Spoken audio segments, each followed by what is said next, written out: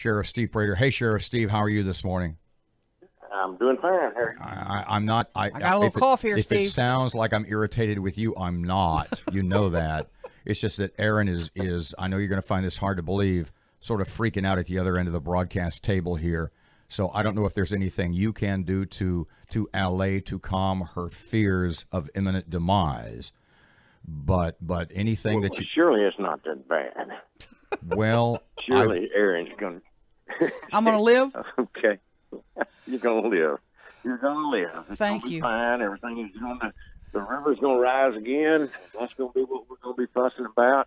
Okay. And, it's going to be okay. My friend Steve, we have a presumptive positive case of coronavirus in Caddo Parish. You're head of Homeland Security. You're obviously in the loop. What can you tell us about this case? What do we know?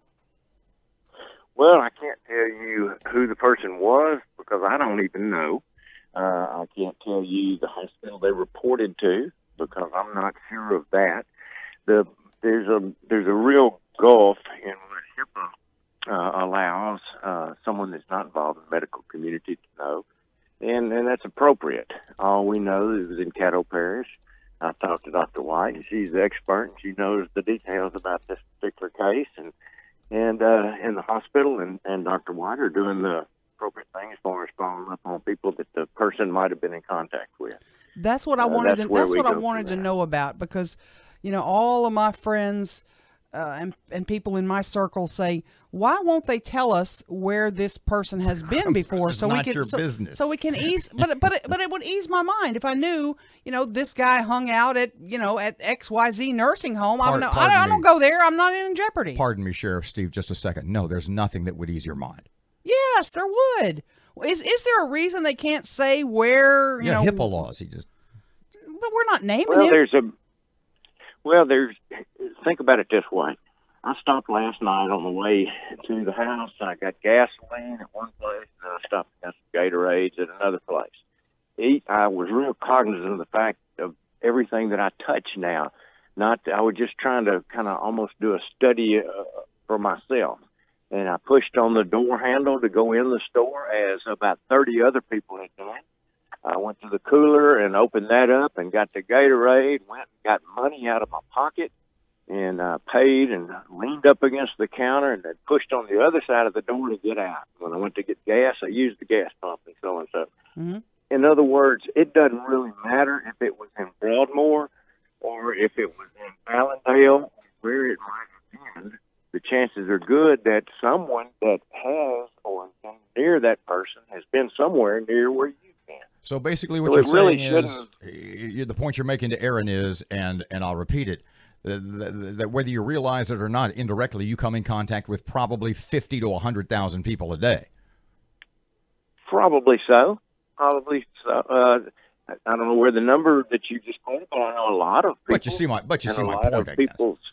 Yes, I do, and a lot of what people have touched, you come in contact with, and so it's you can't just completely be away and isolate yourself. There's a lot of things in Caddo Parish, a lot of other diseases, and a lot of other things in Caddo Parish and every parish that are even worse than what we're talking about with COVID-19 that you're going to come in contact with, or that you're going in a close proximity to. And so what I'm saying is we have to take this seriously.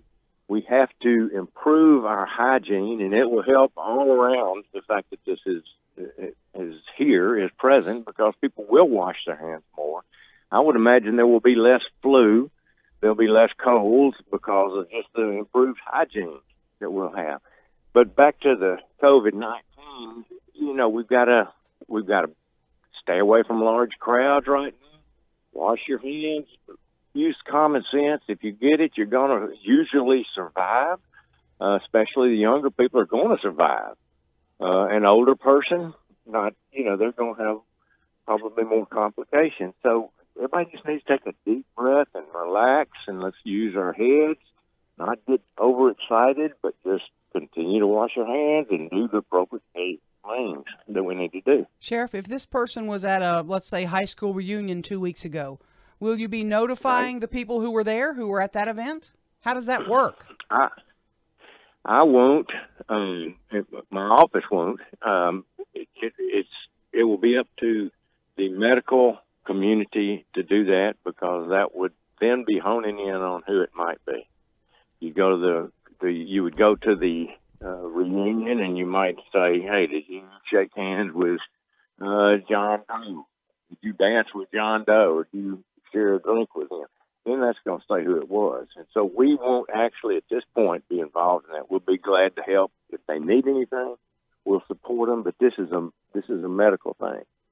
Like I say, we're doing the things that fall under my purview, like the jail and the visitation and the things, testing the attorneys that come out there.